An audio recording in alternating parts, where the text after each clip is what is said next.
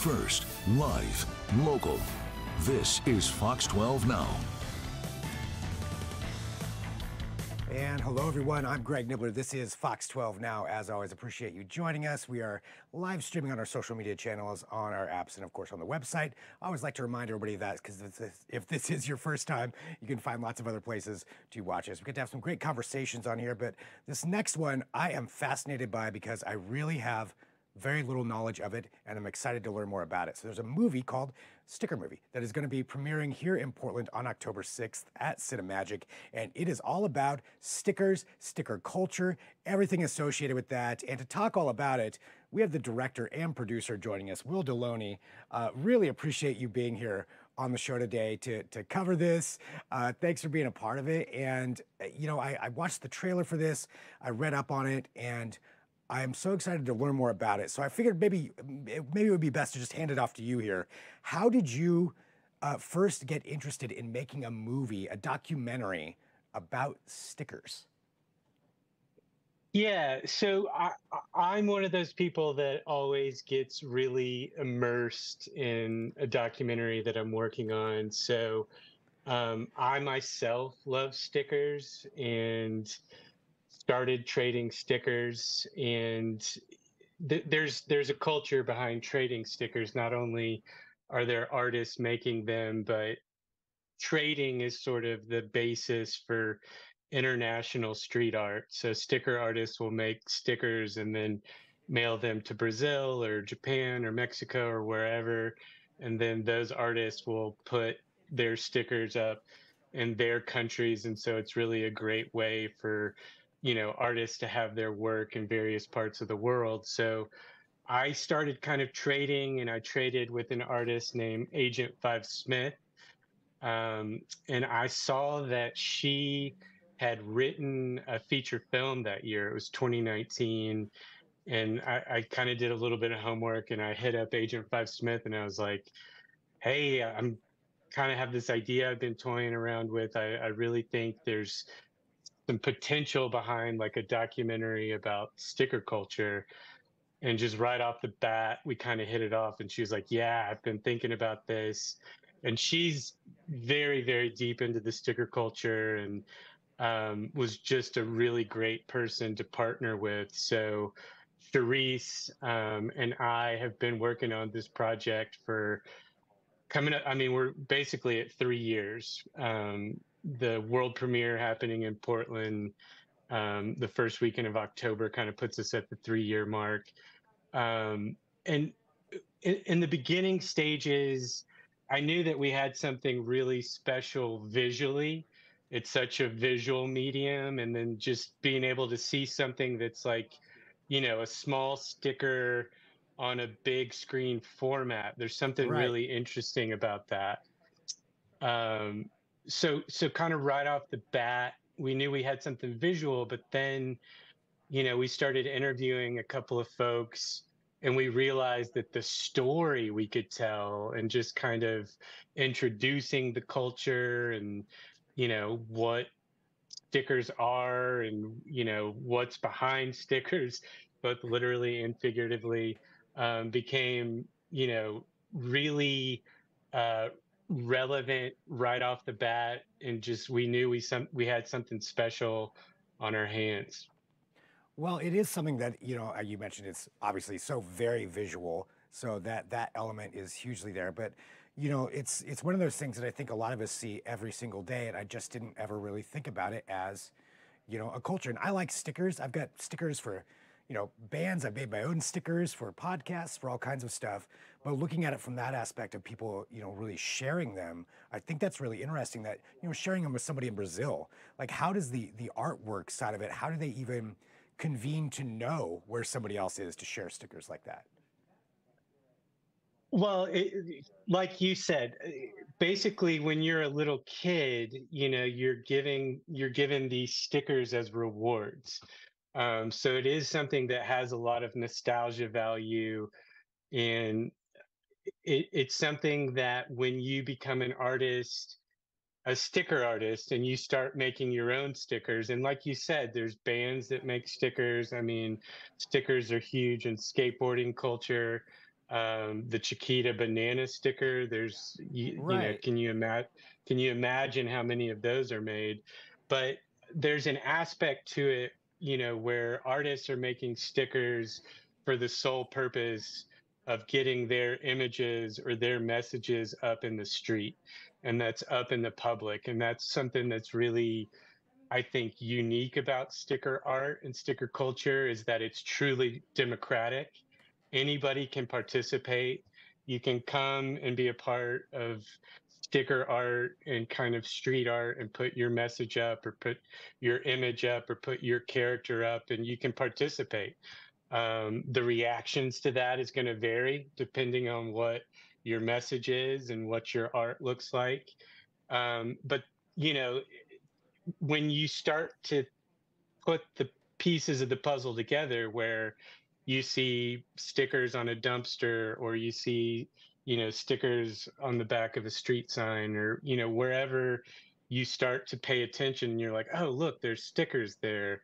And that's when, once you kind of see it, you can't unsee it. Right. Like you're stuck, you get it. You're like, oh, wow. And then what's really interesting is there's a whole underground network of artists all over the world that are participating by making stickers and trading stickers. And so, kind of, one of the ways that, it used to be different, technology changes and the way artists are being brought together changes. But, Instagram is a big kind of platform right now where, it's visual. You're allowed to DM people. So there's a lot of artists that connect on Instagram. But, before that, there was, other sites that people would go Right. to and figure out ways to kind of communicate, to trade stickers. But yeah, I mean, and there's artists that love trading stickers, and they'll send their packs, like 1 pound of stickers, all over the world. There's an artist I know in Germany, and I can't even imagine the amount of money he spends on Right. shipping, and just, but it's all, and that's one of the other things that a lot of people kind of don't understand right away. It's like, what, you're just like shipping stickers all over the world, and you're paying for the shipping, like they're not paying Yeah. for the stickers. But like, that's one of the interesting things about the community. It's like, you trade, and there's some rules to trading, and there's some rules to the sticker game. But people love it so much that they're willing, to spend their own money and dedicate time. And there's a lot of people, that a big part of their lives is stickers, and that can be trading them, collecting them, making them, putting them up, or all of the above. Is it mostly like a passion type of thing, or is there a monetary side of it where you have the commercial side of this kind of culture, or is it really just the love of sharing artwork and paying money to send it all across the world, like the guy in Germany? Yeah, I mean, I would say this: if you're interested in making stickers because you hope you're going to make money off of it, you're probably entering it for the wrong reasons. Most sticker artists, I mean, not all sticker artists, but you know, most aren't s- trying to sell you. Like, if you're in a trade, there's no, money changing hands. They may have a big cartel or something where they sell sticker packs, and that's, not unusual. But I mean, if anything, that's to cover the cost of making the art. um, most artists that are participating are doing it strictly for the love. And it's one of those things, sticker movie. I think one of the things I really appreciate about sticker movie is that, like, we're trying to kind of capture what this art form looks like right now. It's a very temporary art that, like, if street art doesn't last long, it has a very short lifespan, compared to framed posters or things that are in galleries. And so, sticker movie, part of what we're doing is preserving a legacy of artists that are participating right now, and it's been, there's some that have been doing this for 15 years or longer. And so it's kind of a way to honor all of the artists that do this and show their art in a way that can live longer than the stickers that are up may live. So that's one of the things I think that's really special about Sticker Movie is it's like documenting something and showing a Yeah. snapshot of something that's temporary, given the grand scheme of things. Right. I mean, and something that's so visual too that you can see, but yeah, granted, I mean, those are going to go away. Stickers will be taken down, or the artwork will change. I think another thing that's really, I would love if I could just find out a little bit more information because it seems like you've got some really interesting characters too that you interview as part of this, and I wondered if you could just talk about a couple of those. Yeah, well, that right there is Stella Confuse, an Italian street artist and sticker artist. And what's another part of the Sticker Movie story that's really fantastic is a lot of these artists have a mission, and his is kind of bringing awareness to climate change and trying to find interesting, proactive ways to talk about it. His stickers, every single one of them says plant a tree. And then, there's other artists like you just saw Buy It jump up there. Here's Shepherd Ferry. Um, a lot of these artists come to it and they have kind of a statement or something that they want to be heard. We have an artist in the film that's, does an interview and is profiled named John Lives, and his mission is to bring awareness to suicide prevention. He had a cousin who passed away from suicide, and so he puts up a sticker of a drawing of his cousin, and he does a lot of great things to raise money and raise awareness for suicide prevention. Um, so yeah, and that was the other kind of fascinating thing about diving into Sticker Movie is you just learn about these artists and from all over the world. We interviewed 88 artists from 22 different Wow. countries. There's 5 different languages in the film. I mean, there's hundreds of artists, all continents represented in one way or another in the movie. But just some of the stories that these artists come, um, you know, that are they're sharing, and a lot of it's really personal. One of the things that we address is mental health, and we started this project at the height of the pandemic, and sticker art was something that was just across the board really helpful for artists. It was a way to get out of your house. It was a way to talk to other people with the common interest. It can be viewed as a healthy addiction where you're Right. trading it for another less healthy addiction. So there's just a lot of positive things about sticker art that we really wanted to kind of shine a light on and put a lens on.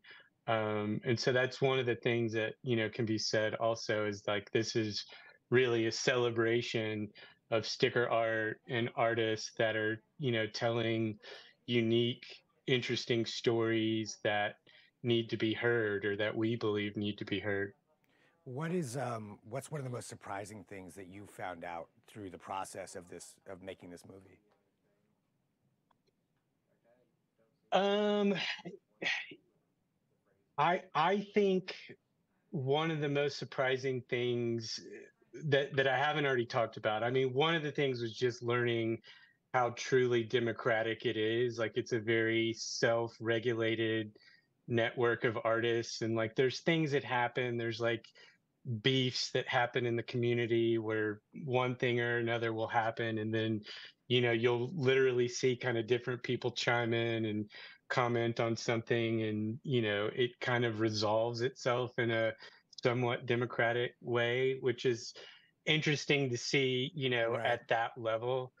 Um, but then I think the other surprising thing I learned is just like how much love and energy goes into this for some people. I mean, there's some people that just live stickers. They wake up and they make stickers. That a lot of people hand draw stickers, and so they're drawing stickers every single day, and it's very therapeutic. And so it's surprising to see the level of commitment and just the amount of time that a lot of people will put into this.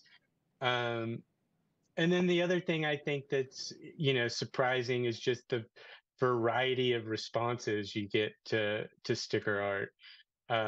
It's anything from, oh, I've never thought of stickers as an art form, and I didn't realize people are making stickers, to like, there's so many stickers like on a certain street corner, or certain part of the neighborhood, where it's like the reaction is like, how in the world did this many people even find this location? So yeah.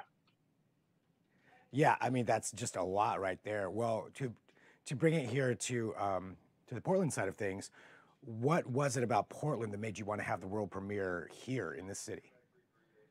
Yeah, that's a really great question. I'll tell you this: I love Portland. I've had the opportunity to spend some time in Portland working on other documentaries, but related to Sticker Movie, it's arguably one of the top 5 sticker cities in the world. I would argue it's the top sticker city in the US, and that's just for a number of reasons. I mean, the number of artists that are in Portland alone, it's a really uh, thriving community with a lot of artists that participate. And that's one of the reasons that we're super excited about it.